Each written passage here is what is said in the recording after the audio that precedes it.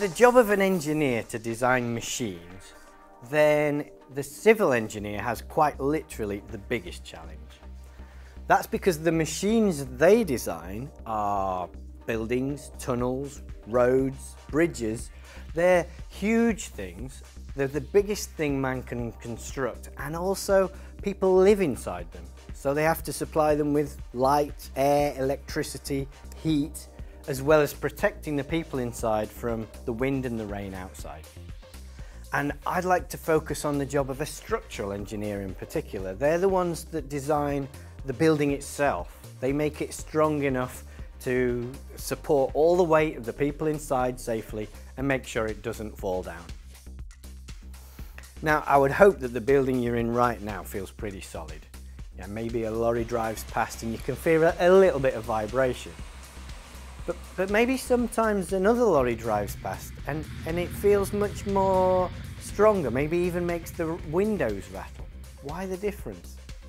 Well, that's because everything around us has a frequency at which it wants to naturally vibrate, just like when you pluck a guitar string or you twang a ruler on the edge of a desk. And that's called its natural frequency. Imagine you're down the park and you're pushing your friends on the swing. You push at the same frequency that they swing at, and their swing gets bigger and bigger and bigger. But if you were to push them slower or faster, then half the time you'd be pushing and they're not even there. Or even worse, they're coming towards you and your push slows them down. So it's only when the frequency of your pushing matches exactly with the frequency of their swinging that the swing gets bigger and bigger. A bridge is just the same. It can be pushed with a gust of wind, and when the wind gusts, it causes the bridge to sway. If the wind is gusting at exactly the same frequency that the bridge would naturally sway at, then each gust causes it to sway more and more, and it eventually collapses. That's exactly what happened one day in 1940 at the Tacoma Narrows Bridge. On a particularly windy day, the gusting frequency of the wind exactly matched the frequency of the bridge, causing it to sway more and more and collapse. Luckily, there was enough warning to get everyone out of the way in time, so no one was hurt, but it does go to show that it's important to get this right. It's not just the wind that can cause buildings to move, earthquakes do it as well. Let me explain what this is. This represents a skyscraper, and I can make the ground shake at different frequencies. So if I make the ground shake at a lower frequency than the natural frequency of the tower, you can see there's not much response.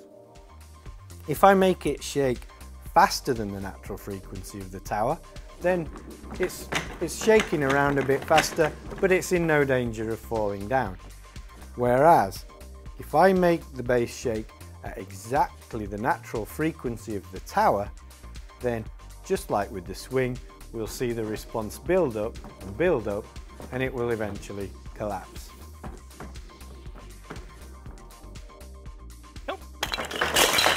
So how do structural engineers stop this sort of thing happening to their building? Well, we can't really ask the wind not to blow at a certain frequency. But just like tuning a guitar or changing the length of a ruler, we can tune a building so that its natural frequency is higher than anything it's likely to see during its lifetime. The frequency is dependent on the stiffness of the building and its weight. So we can increase the stiffness or make a building lighter to increase the frequency.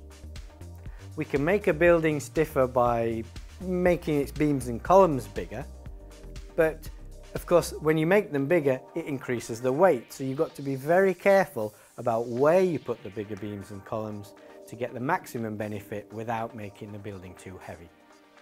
Skyscrapers are getting higher all the time, and we're already building one a kilometre high.